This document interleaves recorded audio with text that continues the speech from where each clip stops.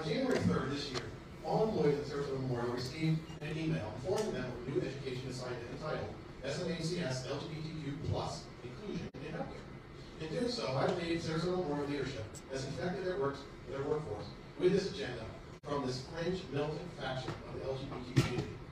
And they're making a lot of people uncomfortable. I want to make it real clear. Who at SMH decided this was a good idea? Why does SMH leadership think we need this training?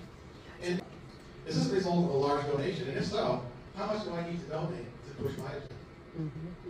SMH leadership needs to tell us who made this decision and why. And if it was because of a large donation, that needs to be disclosed. But let's be honest. This is a politically motivated, well-connected, well-funded group of people who are pushing an agenda, and SMH doesn't care how the majority of their employees feel about it.